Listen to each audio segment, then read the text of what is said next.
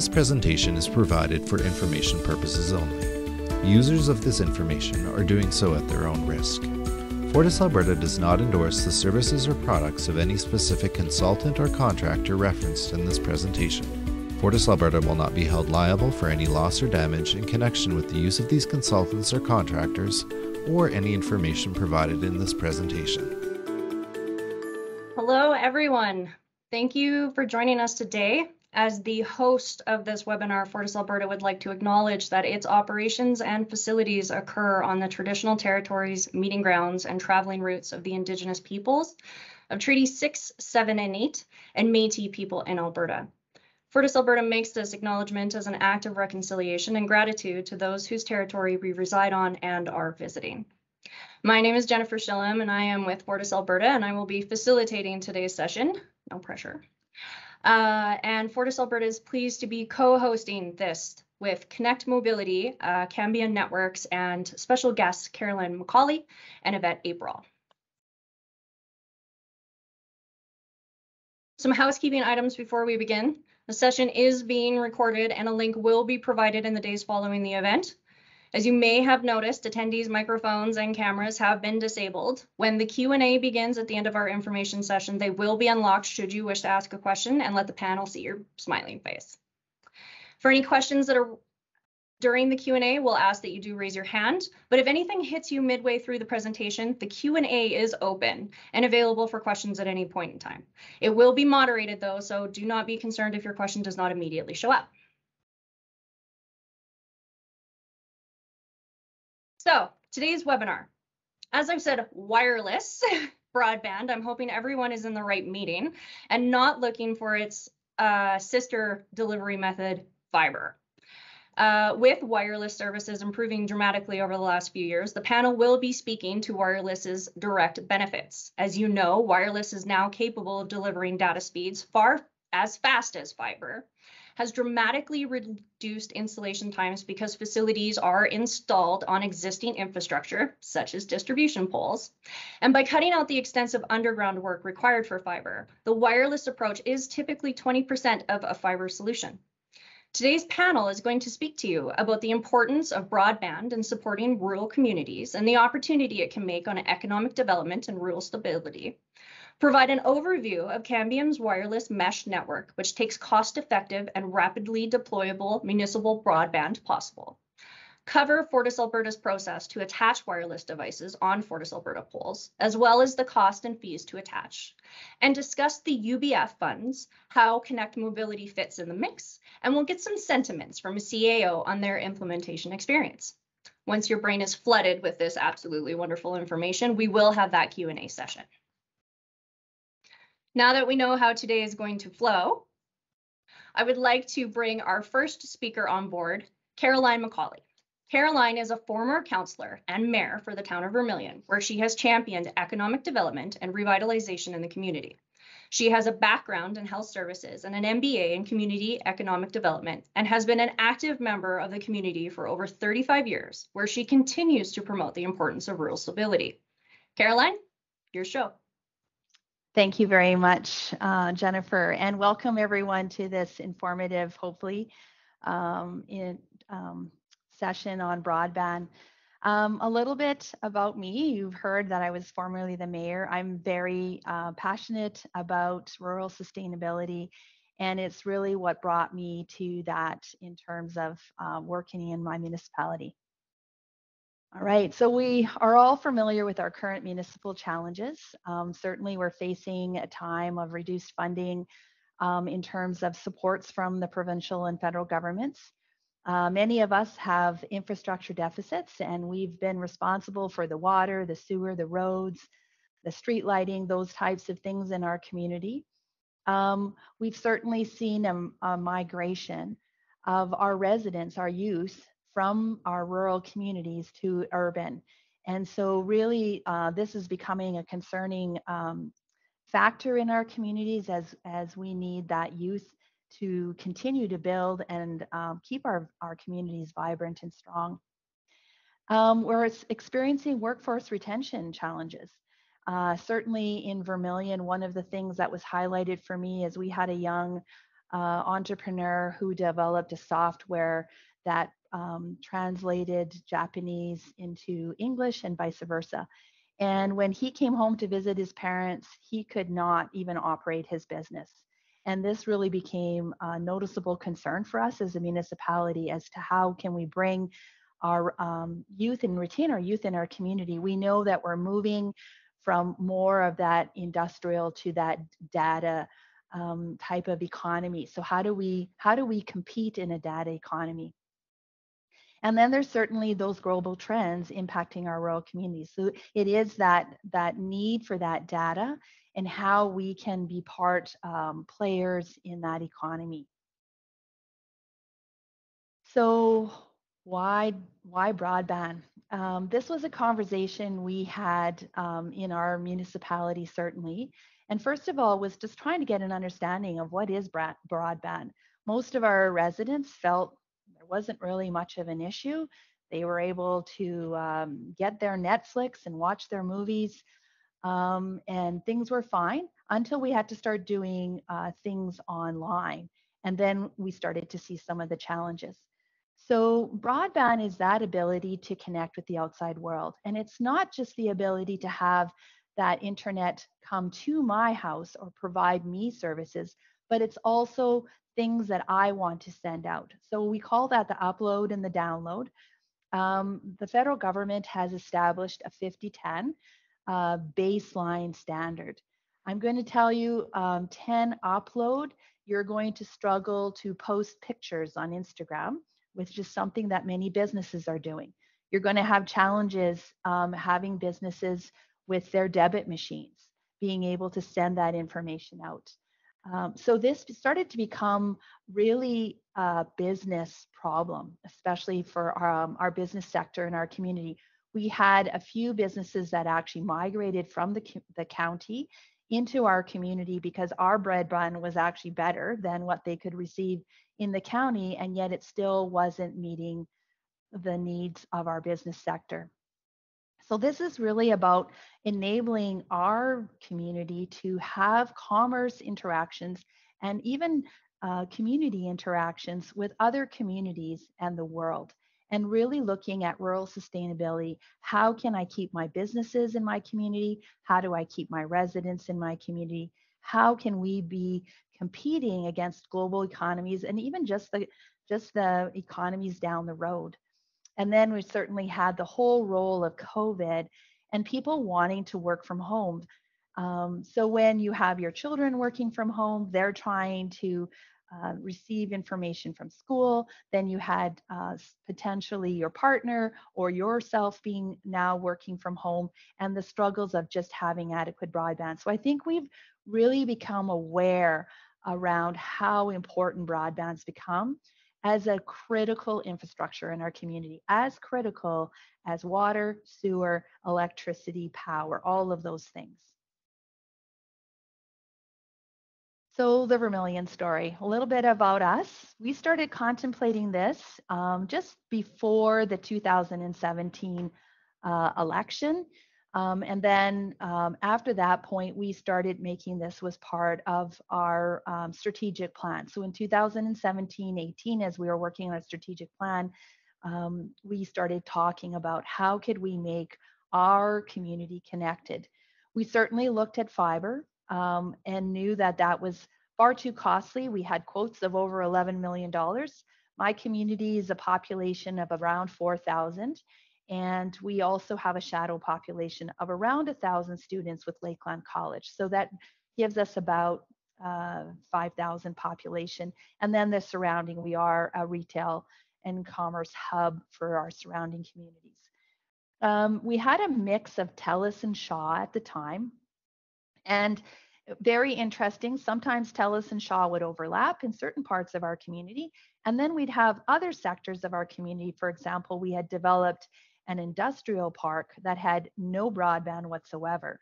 So when I had a dealership move out there, a car dealership move out there, he was like, Carolyn, I don't have any broadband service here.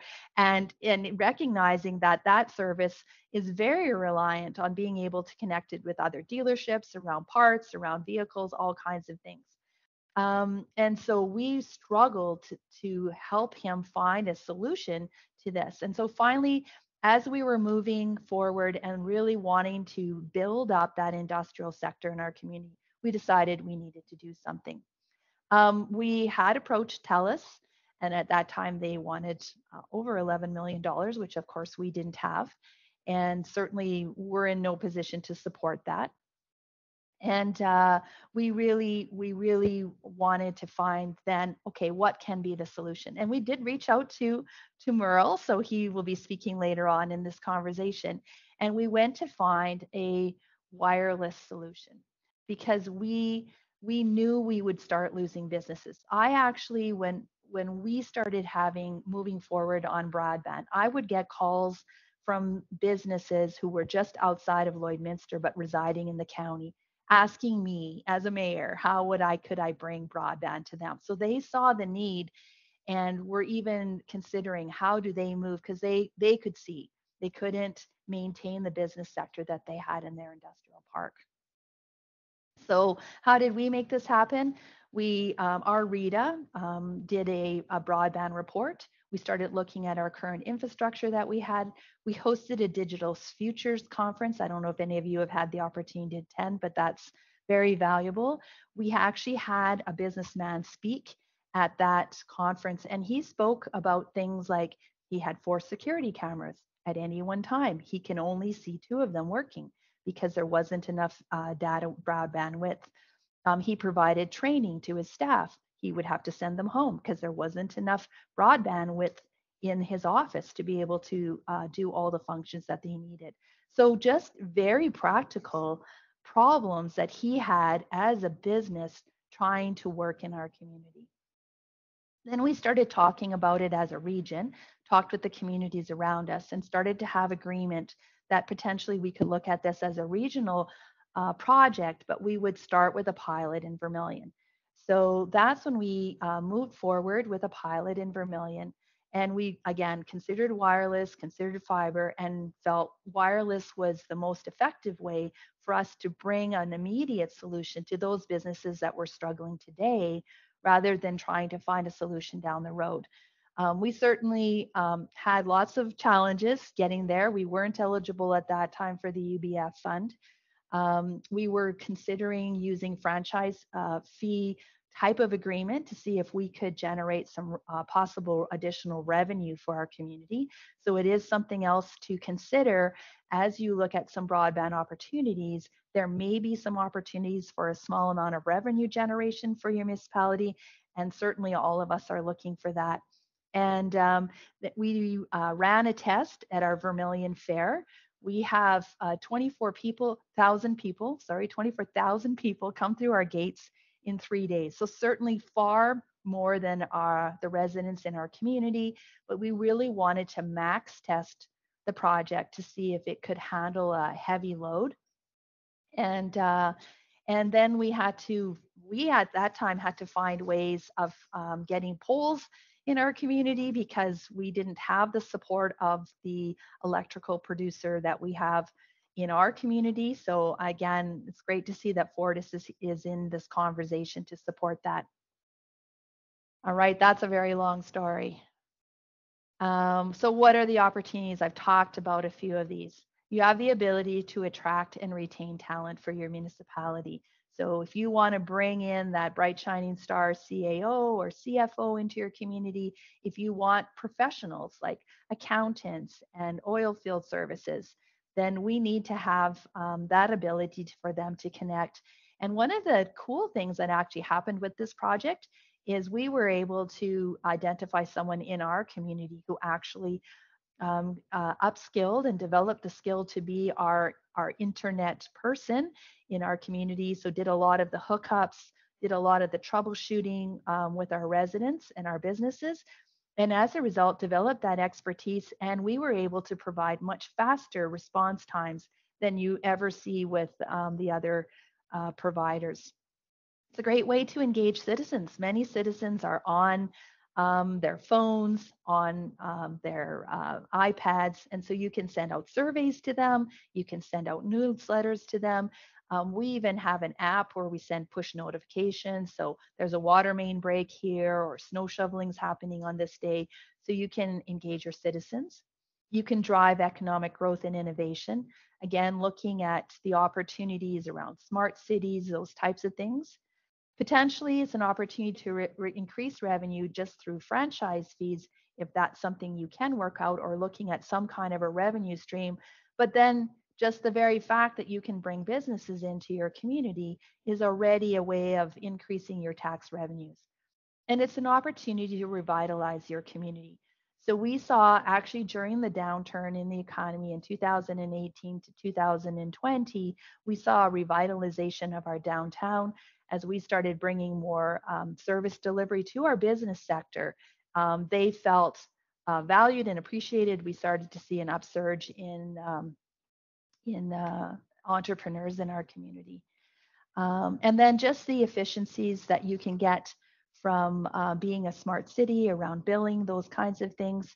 We even looked at opportunities to dim our street lights in the evening somewhat and have them more motion centered. So we went to green technology on our street lights to reduce costs in the evening around electricity. So there's all kinds of innovative things you can do once you become more hooked up into broadband.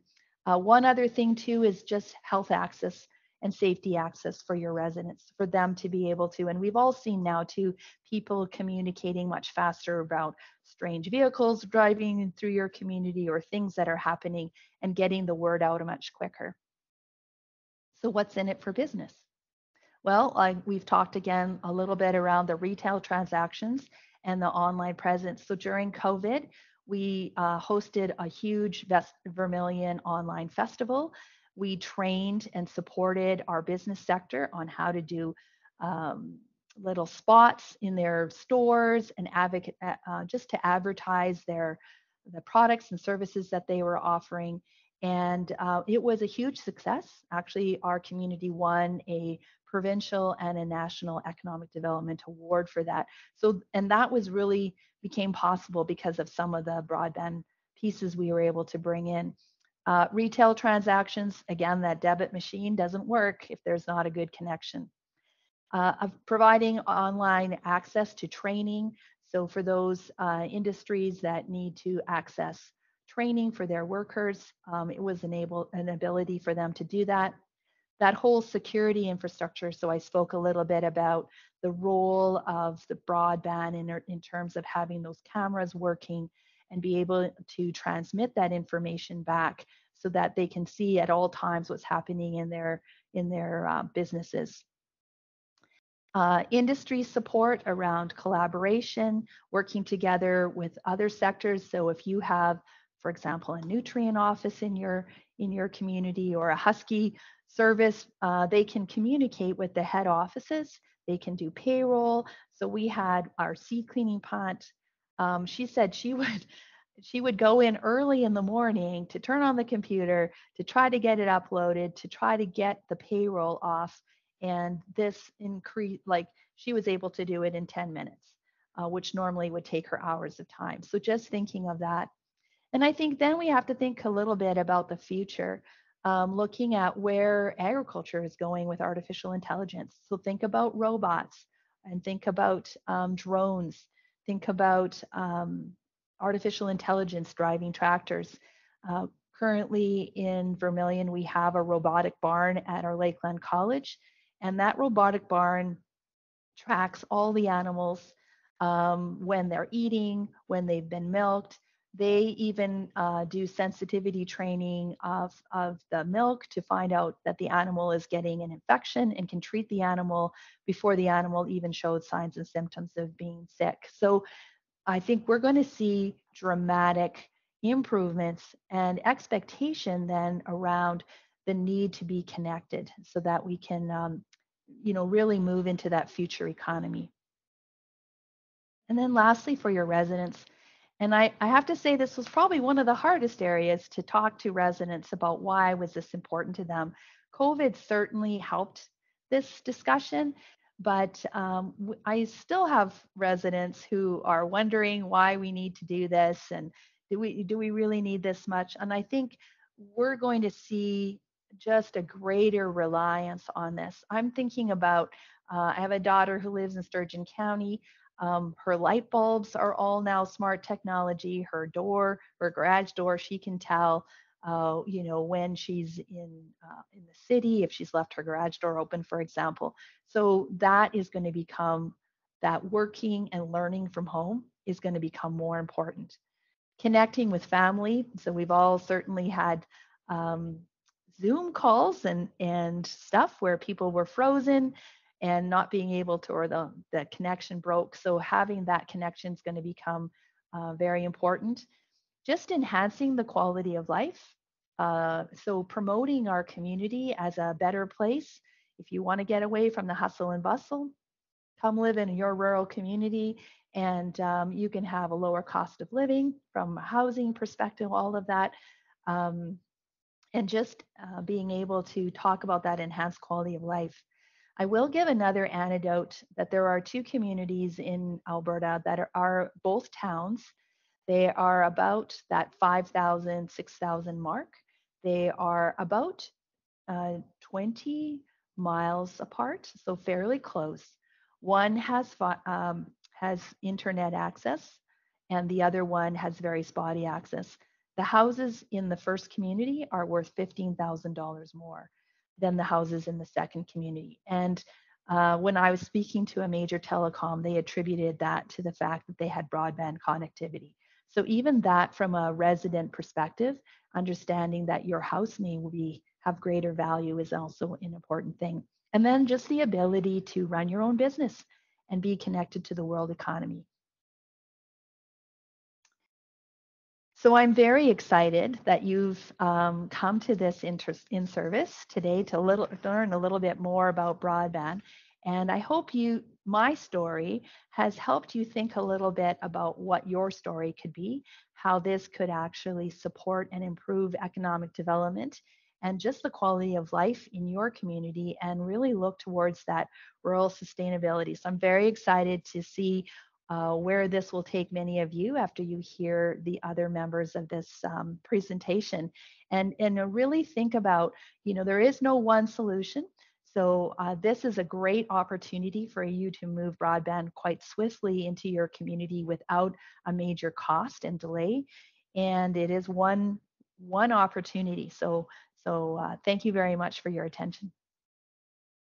Thank you very much, Caroline, for that. I can say firsthand, as a resident of a smaller community, it's always when you have things like this happening, and all of a sudden your face is frozen on the screen in the worst possible face that you could possibly make. Well, your executive or someone's on the call, a customer, and you're making that face because you've frozen up. So it's definitely a consideration for people moving out of those major urban settings now.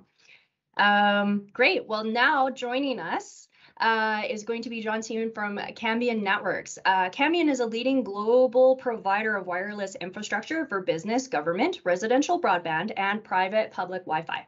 Cambian collaborates with network operators in education, healthcare, industrial campuses, municipalities, with a mandate to empower partners to economically maximize their broadband and Wi-Fi performance. So John, take it away. Thank you so much for that. And thanks to Caroline for emphasizing so many of the great points about the importance of broadband for communities. Thanks also to everybody at Fortis and everybody that put this together. I really appreciate this opportunity to showcase the exciting new technology, which is making cost-effective and rapidly deployable broadband a reality for communities. I want to emphasize some of the really important points made by Caroline, and she covered it really well, and I've got some of the same kind of information in my portion, which is the fact that demand for broadband is growing. It's showing no sign of slowing down. And in fact, the typical household broadband consumption is rapidly approaching a terabyte monthly by 2025. And to put that in perspective, a terabyte is something like 700,000 floppy disks, for those of you old enough to remember what a floppy disk is. It's like 250,000 photos. It's also equal to 1,300 physical filing cabinets of paper. So there's all this demand for data. It's largely driven by video, but like Caroline mentioned, it's not all about entertainment purposes like streaming services like Netflix, but also remote meetings like this one, classroom instruction, other enhanced services. Homes and businesses are more connected than ever with smart home devices and security cameras. And also, like Caroline mentioned, COVID was a game changer, especially in terms of remote workers. The reality is that many remote workers can literally now live anywhere. And it's a great opportunity for young people to get out of the cities and move home to their rural hometowns. And this is something I've witnessed lately with a lot of my younger friends, my family members, my adult children. They're in this really enviable position where they can literally live anywhere. And but that only works if there's good internet. So for sure, many of them will be interested in moving back to or staying in their hometowns. Having that high-speed, reliable internet is super important. And it's important to the community as well because it boosts the overall economy, the property values, and quality of life. So there's really two big challenges for underserved communities, which come down to cost and time. So sure, fiber to the home network is great, but it's simply out of reach without massive subsidies and grants. And the other big challenge is time, right? You want to deploy broadband quickly. And fortunately, today, for the first time ever, really, there is a solution. And that is to build a wireless mesh network utilizing power distribution poles and other locations for mesh nodes. And the wireless technology that makes this possible is named cnWave, whereas CN stands for Cambium Networks, and that's the company that I work for. So what is cnWave and why is it so exciting? So cnWave is a new wireless technology. It's not brand new. It's been out a couple years. It uses specially designed compact radio devices. They get installed on power poles and buildings to create a mesh network, connecting all the nodes together. And we call this a distributed mesh network because nodes have multiple paths to the internet.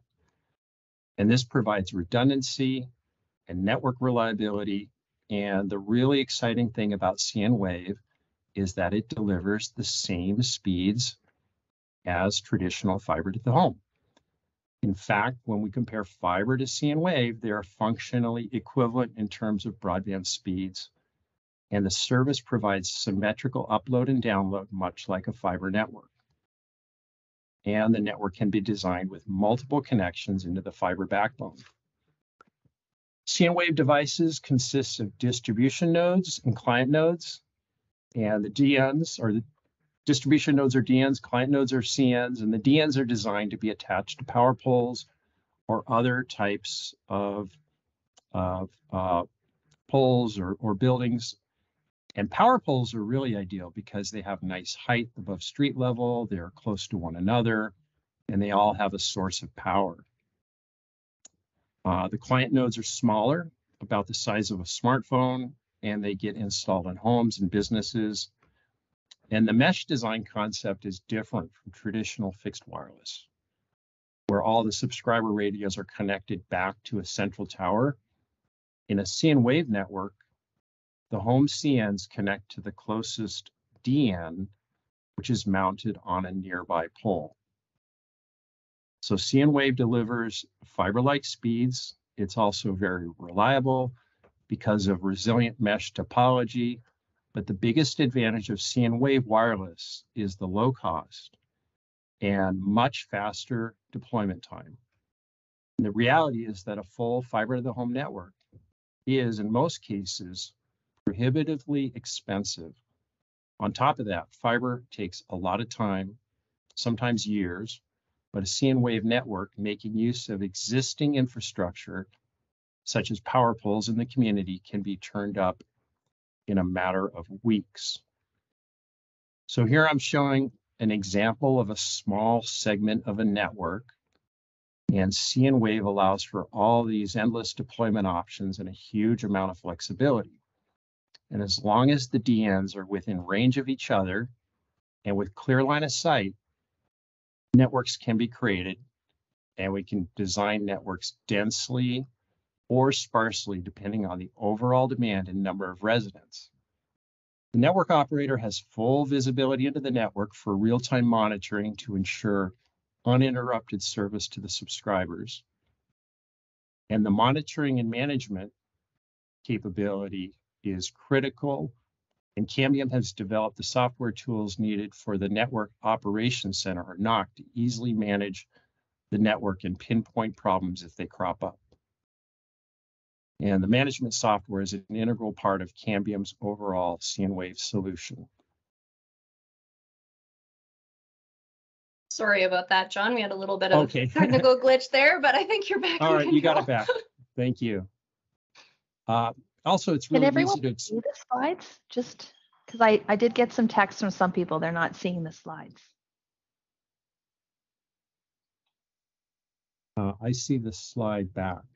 Oh, we're getting lots of thumbs up here. So yeah, okay. Sorry about that glitch. So it's also easy to expand these networks because we can just add more nodes, add more hops. And okay, now we'll just go ahead and advance. So I need to take control. Advance, there we go. I think we're back in sync here. So this slide just shows some of the various devices in the platform, including the distribution node on the left and the 4 models of client nodes.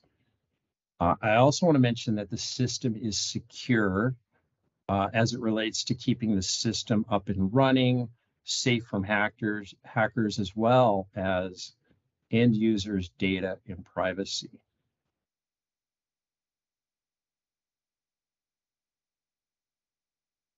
Okay, so even though this technology has only been around a couple of years, the networks, CN-Wave networks, are literally popping up everywhere.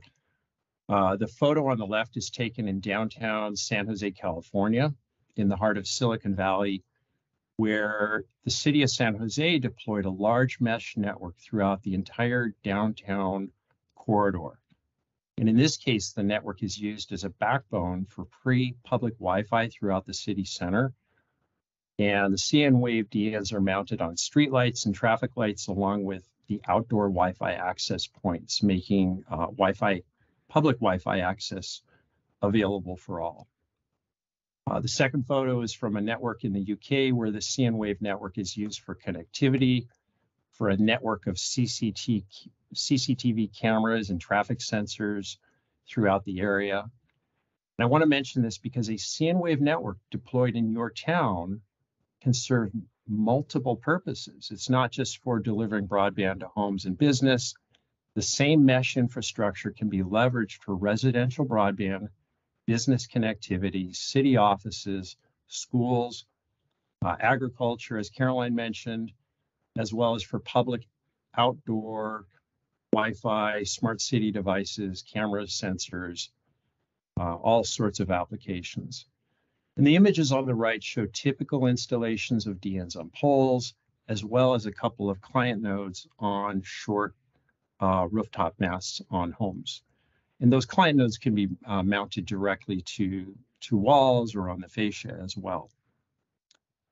So I'd like to take just a couple minutes to compare CN-Wave to traditional fiber to the home network. So fiber is great, but it requires a lot of time and a lot of money because of the tremendous amount of equipment, construction, labor, because of the hundreds of splice points, cabinets, enclosures, digging, trenching, specialized equipment. Also, the process is disruptive and fraught with delays, permitting challenges, and of course, high cost.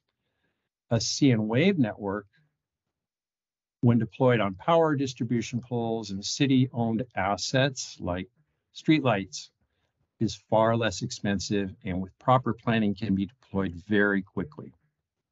For the networks I've been involved with, which is many, we've seen the cost of CN wave being as low as 1/10 the price of a fiber network, but the average is closer to about 0.2 or 20% of the cost of fiber.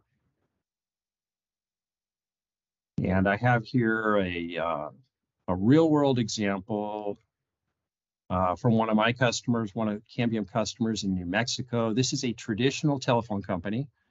It operates a hybrid fiber, traditional copper DSL network. And the challenge for landline operators like TELUS in Canada is the existing copper in the ground is old, it's aging. It doesn't really support modern or broadband speeds that we need today. And the fiber network is spotty. It's only for transport. It doesn't go all the way to the homes. And so this is very, very typical in small rural neighborhoods where the existing copper is just not adequate and the fiber doesn't go everywhere. And in this example, the blue lines show where the existing fiber route is and the oranges are the copper. And this telephone company determined that fiber to the home cost for this small area, which is only like 30 buildings, would be something in the neighborhood of $150,000. It's a very small area, but very high cost.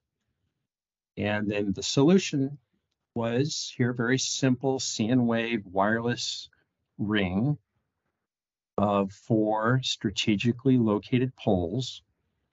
And in this case, the poles didn't even have power, so they installed solar panels and batteries on each of the poles to power up the CN wave distribution nodes. And the cost for this approach was only about $15,000, and it could be deployed in a matter of days. So it's a huge difference in terms of cost and time to deploy.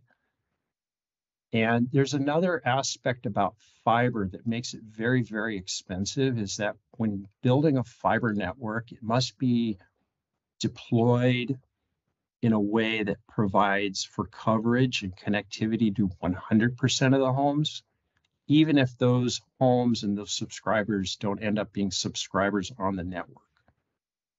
And it's a lot of added cost that can be avoided with wireless CN wave, because CN wave gives a lot more flexibility, because each distribution node can handle as many as 30 subscribers or as few as just 1 or 2.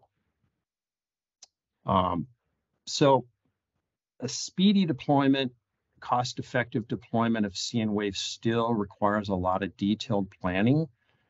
And that's an area where Cambium helps out our partners like Connect Mobility. And we have a lot of tools to help in this process. So the design process is really critical. Every project starts out with a simple analysis of the target area that's going to be covered. We determine the number of subscribers, the take rates, the speed packages. We also determine how and where the network will be connected to the internet, to the existing fiber. And the internet connection to the fiber can be direct to fiber or over wireless point-to-point connections, and we usually use a combination of both. And also we determine where are the optimal locations for the distribution nodes. And in the ideal environment, the operator, and in this case it's true, right, working with Fortis, the operator has access to what we call street furniture. Street furniture are the street lights, the power poles, the traffic lights. And these assets are really ideal because they're close to each other. They all have power. They're tall enough to get the DNs over the obstructions. And that's really important because CN wave uses millimeter wave frequencies, 60 gigahertz specifically. So line of sight between all the nodes is really critical. And we can use our design tools to optimize the network layout. And at that stage, we have a pretty good estimate of the project cost. and the CapEx required to deploy. So how do we do this? We have, thanks to Cambium's engineering team, we have some great tools at our fingertips. And we work with our partners like Connect Mobility, and we use various tools like Link Planner software. And oftentimes we can design these simple networks. We can design simple networks very, very quickly because designing a mesh network is really about finding the best way to simply connect the dots. And Link Planner software makes that process pretty quick. And then for larger networks and for areas with lots of obstructions, we'll use additional tools like our Advanced Network Planner, ANP, and that speeds up the design process and uses high-resolution LiDAR data and automation to come up with network designs. But even with all these sophisticated design tools, it's still necessary to get boots on the ground, on site, in every project, because even with these really great tools, the best tools in the world, these tools don't have a 100% accurate view of the current community because trees grow, buildings get built, RVs get parked in front of power poles, and these obstructions can only really be seen in person. So we call this a site survey, and it's a super important part of any project. These screenshots are from some of our design tools, and the map on the right is the beginning of a new network that's coming online in Sedgwick. That's another Connect Mobility project. And the original design for Sedgwick was very close to what we see here, but minor modifications were made as a result of the site survey. And kind of wrapping up here, and I don't want to steal Merle and Yvette's thunder, but I wanted to give a sneak preview of a real-world SandWave community in Alberta, the village of Standard. And Merle's going to tell us the story of Standard, which is really interesting because this was one of our first community projects working with Connect and Fortis Alberta. So we're very proud of this.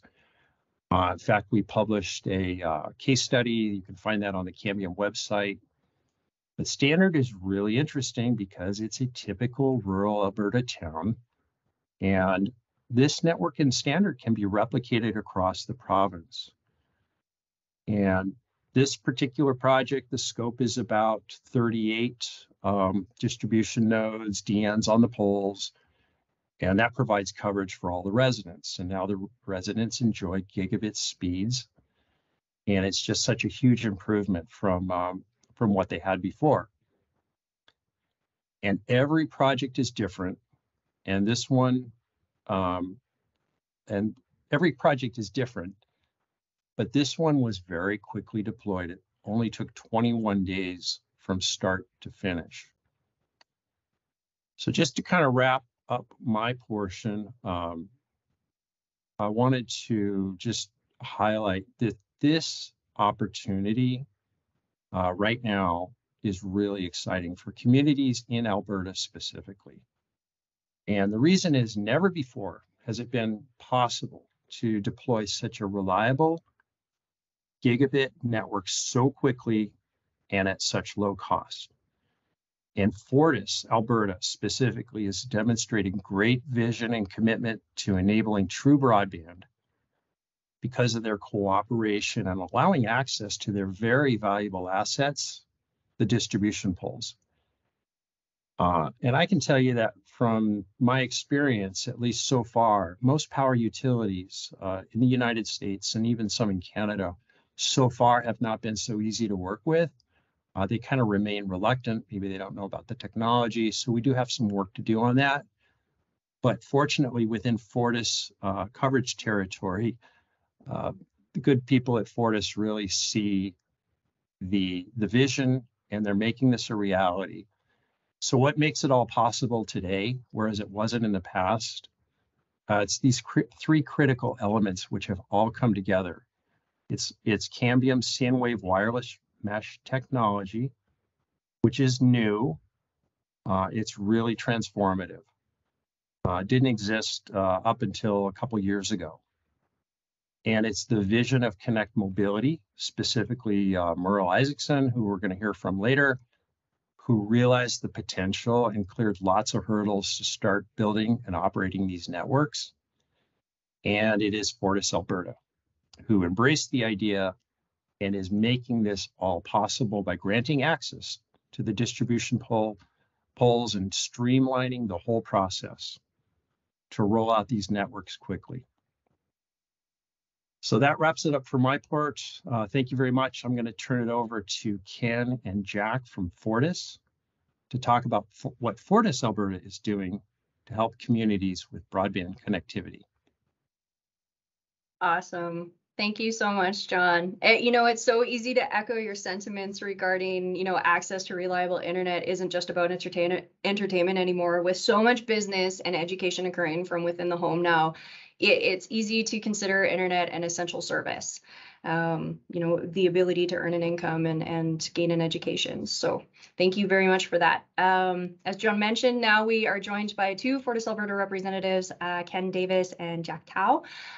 Ken is a utility services manager with Fortis Alberta, and I'm not sure if he'll be happy that I tell everyone that he's been in the electrical utility industry for 39 years, but he has been. And Jack is joining us with his 8 years of experience as well. So take it away, gentlemen. Thank you. Thank you, Jennifer. So good morning, everyone. So just want to start off by saying, so at Fortis Alberta, we do understand the need for broadband, as John has mentioned, and we want to be part of the solution. So with the technology that John has discussed, we have assets that can be utilized to help bring broadband to areas within our service territory. We have worked with many vendors, and we played a key role in successfully connecting wireless devices to our poles. We look forward to working with many of you as we support opportunities in your area. So as this slide shows, we have a process that can be quickly initiated and delivered. It'll allow for quick connection to our assets as well as to the grid. So for wireless attachment projects, as the workflow shows, we review the vendor application,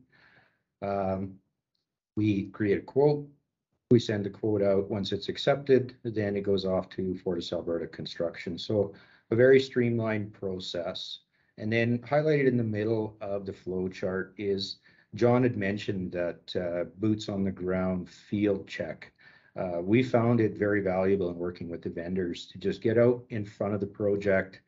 And that early site visit, it identifies poles for the vendors when they are developing their mesh network design. So very important for the planning process and very cost effective.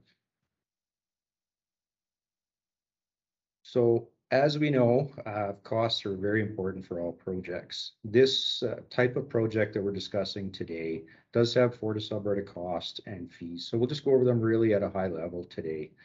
So the Fortis Alberta construction costs, there is work that we have to do on our poles to get them ready for the attachments. So that is the Fortis Alberta construction costs. It varies with every project. There are some application fees for us to review and process the application. There is annual licensed occupancy fee. So in order for us to have attachers on our poles, we do need a licensed occupancy agreement. It's a contract that helps everybody understand clearly what has to happen to attach to our poles. And we do have like a rental fee for space on our poles that's charged out annually. And then the last cost that Fortis Alberta side of it is the monthly Fortis Alberta rate 41D. So that's for the power connection to the grid. As John had stated, these devices do need power.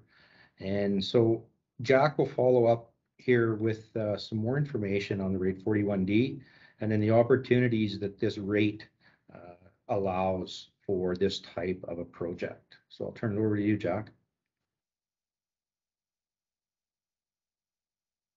Thank you, Ken.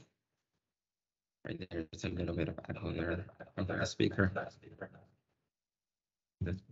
Yeah.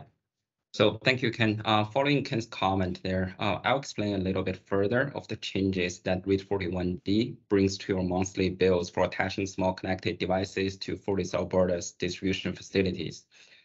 So before year 2020, when a customer requires a small devices to be connected to the distribution system, for example, either being a wireless broadband devices, security cameras, cable TV booster stations, it typically is categorized as a small general service, which falls under Fortis Alberta's REIT 41. So REIT 41 has a minimum monthly distribution charge based on minimum load demand of 3 kilowatts. If you're connecting your device before year 2020, and if your device only consumes, let's say, a power of 100 watts, it will still be charged based on the minimum demand of 3 kilowatts. And the device would also have been charged on a site-by-site basis, which means each device would have its own site ID, its own retailer administrative charge, and its own distribution charge. So if you have multiple devices under separate bills, the power bill could go up really, really fast. So Fortis Alberta recognized that gap for allowing customer connect small devices. So in Fortis Alberta's 2020 annual distribution rate filing, the company proposed a new rate 41D that aims to help small connected devices, such as wireless broadband devices, to be connected to the distribution system in a more cost-effective manner. So rate 41D allows new customer owned and installed small devices to be connected under Fortis Alberta's existing facilities and be aggregated for billing purposes. So if customers' small connected devices fit in Fortis Alberta's REIT 41D eligibility criteria, then customer could connect multiple devices of the same type and would only need to pay one power bill, which means one administrative retailer's charge and one distribution charge based on aggregated demand and consumption from all devices. So this could help customers to reduce their monthly power bills significantly.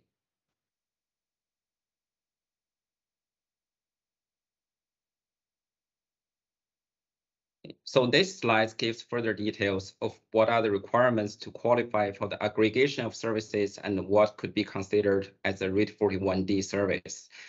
This is applicable to not only wireless broadband devices, but also any other type of small devices subject to review by Fortis Alberta.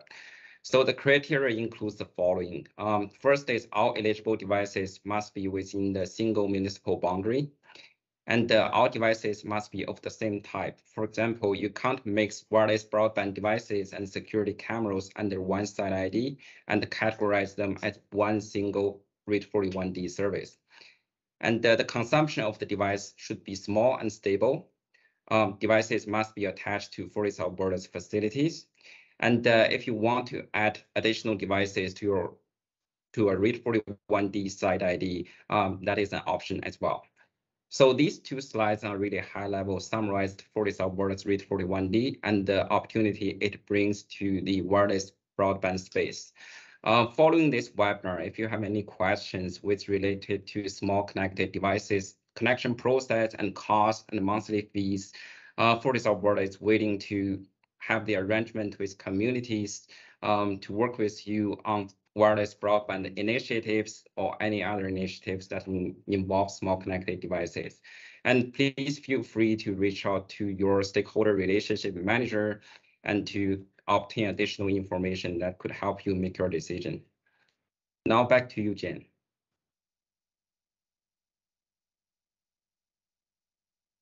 I would say that the Fortis guys got to have the good part of the presentation. Here's the smaller one. Awesome. Well, thank you, Ken and Jack, very much for your time. Our caboose of the agenda today is Merle Isaacson from Connect Mobility. Merle started working with telecom in 1990 and has been providing wireless communication in Alberta for over 32 years. He started Connect Mobility in 2018 with his partner, Brent Grisdale. The partners have a heart for rural Canada and have current UBF funded projects happening in both Alberta and Ontario. And Merle is joined by special guest Yvette April, the current CAO of the Village of Standard, who is front and center for the village's wireless broadband implementation. So take us away and finish this off strong, you guys. Thank you so much. Really appreciate this opportunity with Fortis Alberta to allow us to do this. I don't see the ability to go through the slides here yet. There it is. Thank you so much. Good morning, everyone. When Carolyn was talking about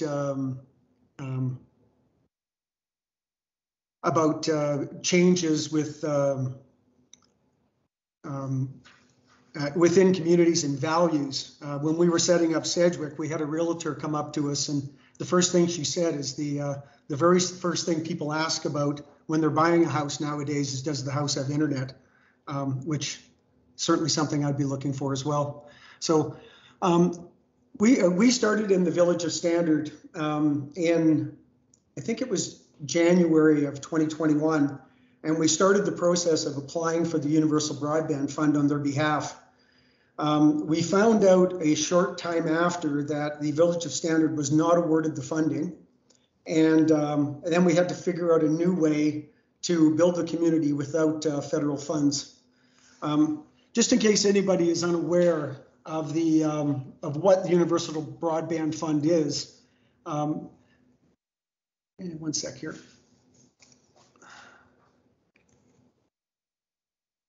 The Universal Broadband Fund started, I believe, in November of 2020.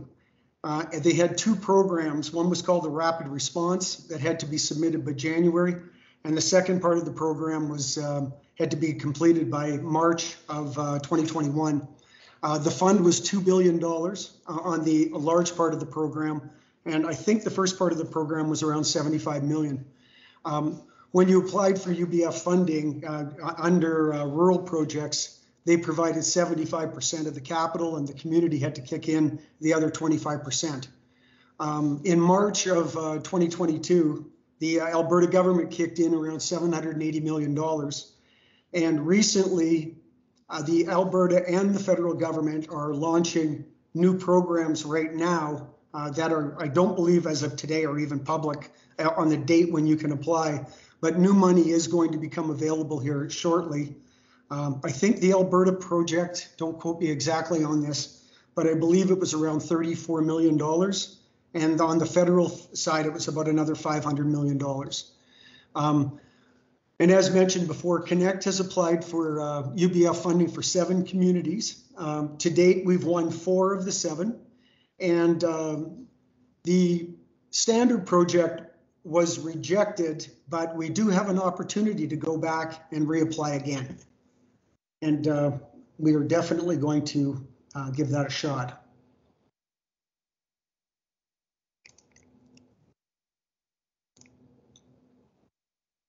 When we first started working with the Village of Standard, the thing that Yvette brought up to me immediately was that they had had numerous providers in their community dating back 15 years, and they kept getting bought out by new companies. The issue was, though, that every time they got bought out, they felt like they were more forgotten each time over, and services didn't improve. What we found when we first started looking at the market, internet speeds throughout the community were 25 down to 10 up. But every evening, the data's got so slow as everybody got home that streaming services pretty much stopped completely. You couldn't sign into something like a Netflix or a program like that. The other issue that we're finding and we're hearing about even today from residents is they're getting billed up to $200 plus to have a service tech come out and see them. And there were times that up to 2 weeks before someone would come and help them out.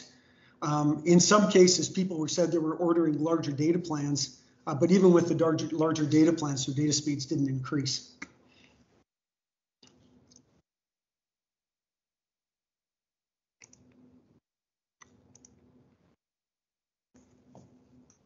Standards Council wanted to be part of a long-term planning and have more control of the internet services that were operating in their community. when I first started talking to them, they had a list of items that they wanted to cover off. And a couple of them are really key. And it's like the point I just made on the past slide, when we start talking about data speeds and them getting slower as you add more people on. Standard's biggest two concerns were having consistent pricing for their residents and having data speeds that didn't fade away when everyone started getting home at night. People were buying. I get this every single time I go into a house. The first thing people do when they start talking to us is they start jumping on and doing speed tests. And as soon as we turn on an antenna in any home, everybody jumps on their phone and starts doing speed tests all over the place. It's really quite comical. But with Standard, they thought it was key that they had whatever the people were buying in the community, that's what they got. Standard also wanted a local installation person, so their residents weren't waiting so long to get services. And as well, and as Carolyn spoke about, Standard wanted revenues sharing to offset their investment.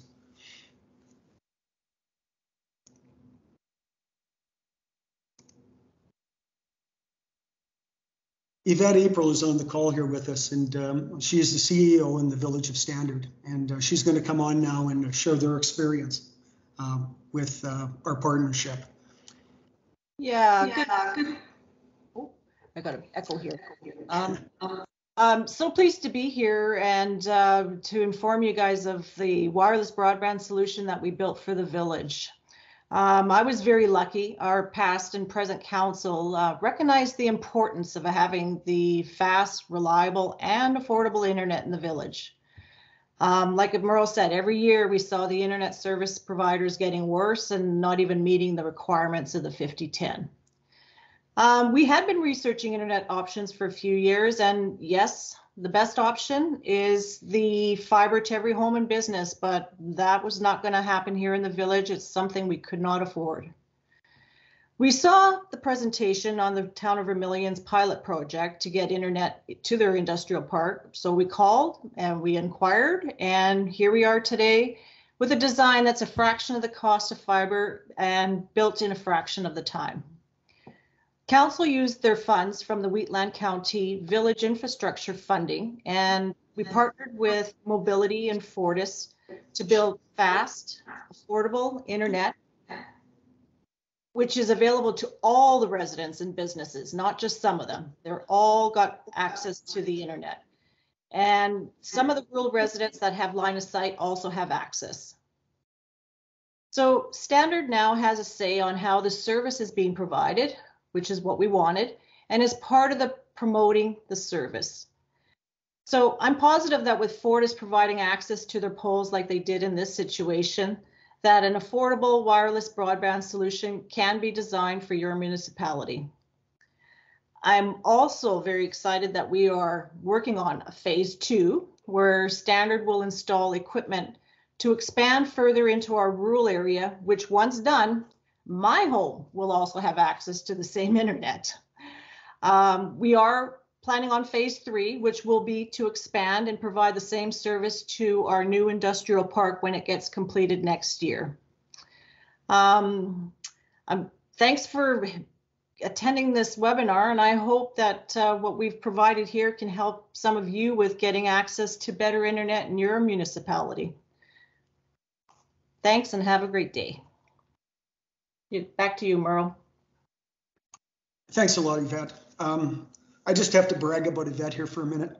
When we first started working with her, her passion for getting good quality internet for the community was amazing. She had a couple of ladies working with her in the office, and her team has just been excellent to deal with. Before we even started, they had a list of 50 people that wanted to go on the internet service. And even to this day, they make phone calls to people.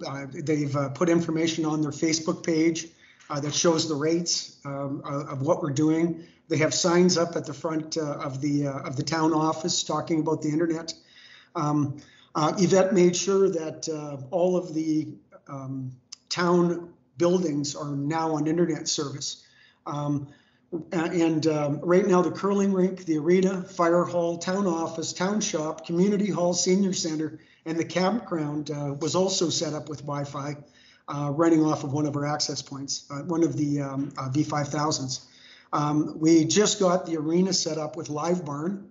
And for those of you that aren't familiar with Live Barn, it is a streaming service that streams hockey from the rink. So anyone that can't make it into town can watch the kids play.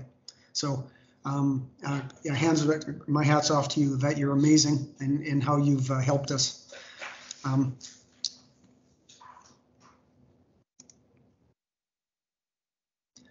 So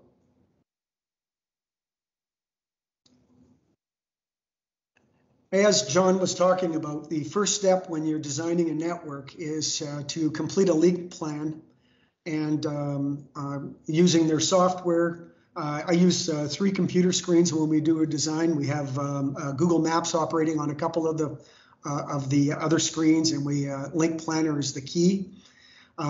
Once Link Planner is designed on paper, exactly as John said, you have to go out and get on the street and see exactly what may be in the way. When you build a mesh network, you can't have a tree in the way. It has to be clear line of sight at all times, or that link will go down. The perfect design of a system we found is 150 meters apart, and the only possible feasible way to make that work is to go on poles. So first thing we did was we contacted Fortis Alberta. I was fortunate enough to get Ken on the phone, and he informed us that Fortis Alberta were taking an active role in supporting their customers with internet service on their poles. We met up with Fortis in Standard, and we walked the village with Ken, and a member of the Standard Town Council joined us as well. So we knew exactly what we were doing and where we were going. We were able to select all of the poles in about an hour and a half. So we had a basic design. We marked all of the poles, and one of the Fortis designers took it back and plotted it all out. Fortis sent us a document showing all of the poles. We went back and forth a few times with them, and we had the design done. After Fortis installed the power, Connect installed the CN wave equipment on the 35 poles, and we used 2 existing standard towers as well.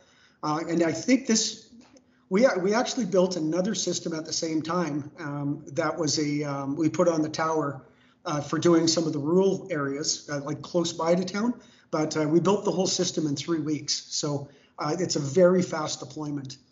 We're able to do testing in town using a specific type of router. So we went to the furthest points that we could within the town, and we are delivering 1,000 megabits per second everywhere in the community at the very furthest points. As John had mentioned, there is an auxiliary port in the bottom of every single distribution node. Actually, Yvette and I were just having a conversation about putting security cameras in and covering off all the entrances into town, and using security cameras that are good enough to be able to read the license plates of people coming in and out of town. Some other devices we can throw on is IoT connections that read meters, lights, manage pumps. We can also add Wi-Fi on any access point. So if you wanted to have Wi-Fi in a park or on a downtown street, that can be added as well. And another service we offer is VoIP phones for business, and we're just getting that launched now in Standard. So the Connect network is attached to Bell Axia fiber in Standard. We connect the network to fiber, and the great part about working with fiber and working with Bell Axia or with the SuperNet is it can be upgraded at any time with 1 week's notice. So we can monitor our network. We know exactly how much data is being used every minute of the day. We know all the peak times, and we know exactly when to add more fiber onto the system. when we put a system in, and because we're operating on fiber, it's symmetrical, so it's the up and the download speed are the same. So when someone buys a 50 down, 50 up plan, it stays at that speed 24 hours a day. 100 up, 100 down, it really doesn't matter which plan a person selects.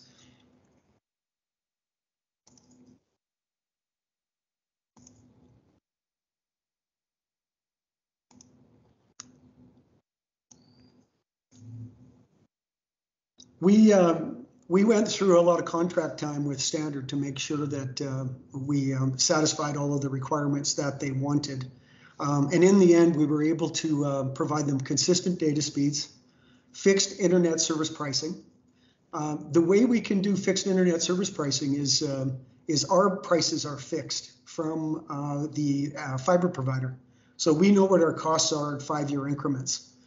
Revenue sharing has been set up with Standard, and we have set up local installation. Connect trains the local technicians, and our engineers support them remotely if they need help on a job. So how do we do all of this? Connect invests capital into the town to build the network. Connect manages the billing software through our customer online portal. We set up credit card, debit, auto pay, and EFT online. Connect does all the scheduling for the installations, and we receive all trouble calls and invoicing concerns. We understand that internet requirements are different in every town that we work with. Some communities require building an entire town, while others only require service for a new residential area or even just an industrial park. Fortis Connect Cambium can help with any size of service required in rural markets. We want to thank Fortis for their willingness to support rural communities with internet services. I'm currently working with 3 other utility providers, and we do not get this type of reception at all. And in some cases, we can't even get a call back. So Connect wants to thank Fortis and the Village of Standard for giving us this opportunity to share our vision with you. In closing, the UBF and the Alberta government are releasing new rounds of funding very soon. If you need help with applying for funding or wondering if you qualify, please contact us and we can help you through the application process. If the eligibility map says that you do not qualify, but you know your community has poor internet service, you can still apply by proving that you do not have the mandated 5010 requirements for UBF. Connect would appreciate the opportunity to meet with your concern to discuss how we can help work together. So thank you again. Thank you very much, Merle. And thank you very much for all of the panel participants today. That was a lot of information. Hopefully we didn't lose anyone along the way. I am going to open microphones and cameras now. If anyone does want to be on camera or ask a question verbally, we did have questions coming in during the presentation. Thank you for everyone who participated in the Q&A via the chat. Some answers have already been posted there by our panel participants, but we will review them as a group. Also as well, we are going to leave questions open. If we do not get to it, time doesn't permit, we can't get to you before the end of the session today. If you have any questions for any of our panel participants, you can email them to licensed.occupancy@fortisalberta.com. We will ask that you do that no later than this Friday, and then by December 9th, we will have a copy of the presentation sent out to you along with the written version of the Q&A. So if you were interested in any of those questions, you could do so. So that being said, I am just going to make it so that everyone can now participate. It was not that we didn't want to hear your wonderful voices or see your smiling faces throughout the presentation, but of course, unfortunately, sometimes barking dogs, background conversations can get in the way. So thank you for letting us mute you during this period of time. I will get started. I do see that I have a hand up. And so we will get with that, and that is from Mr. Ed Moore. So Ed, if you wanted to join us with the mic off and let us know your question, and we can see which one of the panel participants can answer it for you.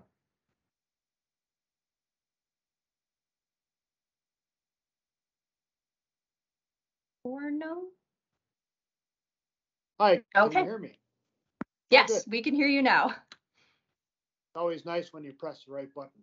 Anyway, I'm a town councilor for the town of Edson, and I just wondered, have you had cases of nefarious people trying to shoot out modes anywhere in the province?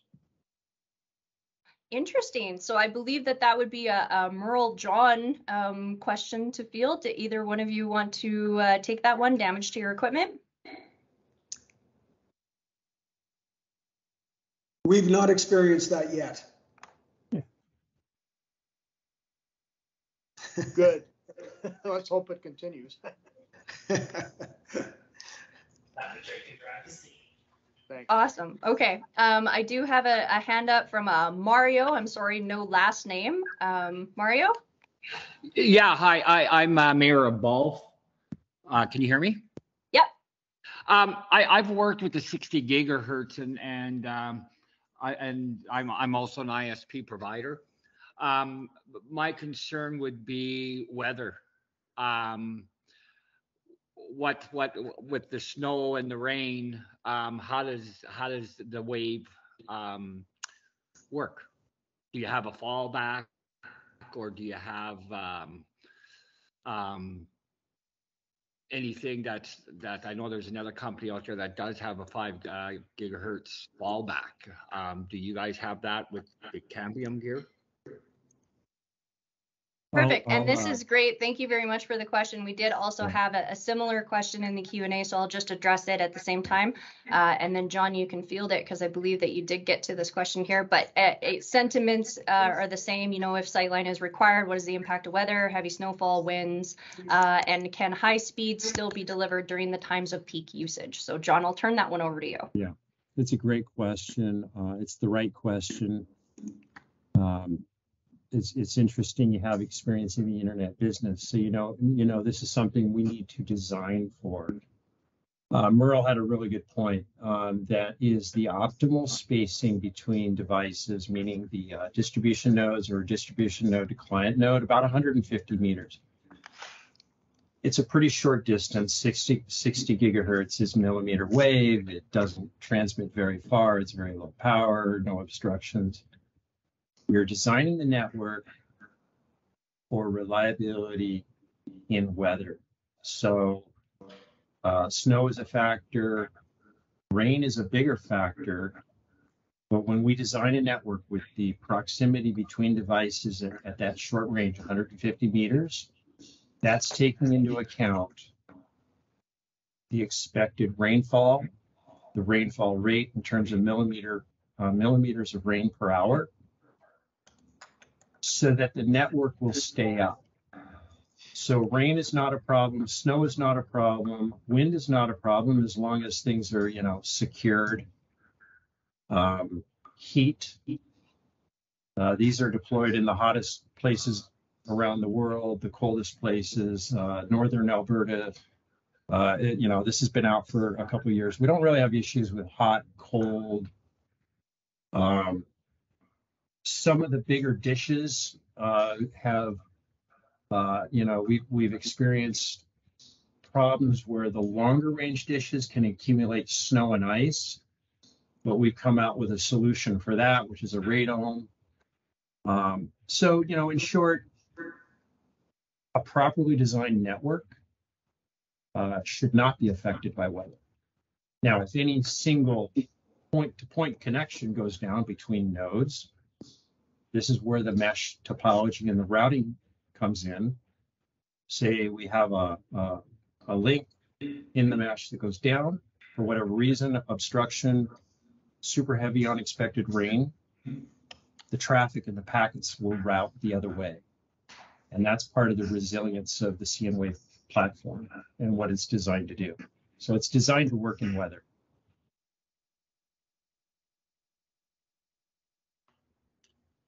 Awesome. Thank you, John. Okay, so we will move into some of our written questions that we do have here. Again, some have been able to be addressed in the Q&A by the panel participants. If again, we do not get to you, we will have these all written out and distributed when the copy of the presentation goes out. Question for Ken and Jack from Fortis, Alberta. Would municipalities be required to have contracts with power companies to use their existing power poles? So Ken was able to address this, but I think it is a good question for the group. So Ken, if you wanted to just, I guess, reiterate the sentiments that you added to the chat here. Yeah, for sure. Thanks, Jennifer. So the owner of the device that's being attached to the pole would have to enter into a licensed occupancy agreement with Fortis Alberta. So if the municipality is the owner of the device, then yes, we would have an LOA, as we refer to it, with the municipality, but it could also be with the vendor, the communication company, if they are the owner of that device. Awesome, thank you. Carolyn, I haven't gotten to see your smiling face in a little bit, so I'm going to pick on you. We have a question here from Stephen Novak that says, what were the costs incurred by Vermilion to move forward with the wireless project, if you are able to share that information? Absolutely. Some of our challenges, and I did allude to that, was we were not able to use the existing poles. So we actually had to buy telephone poles, which was, that's why this opportunity just seems so much more right.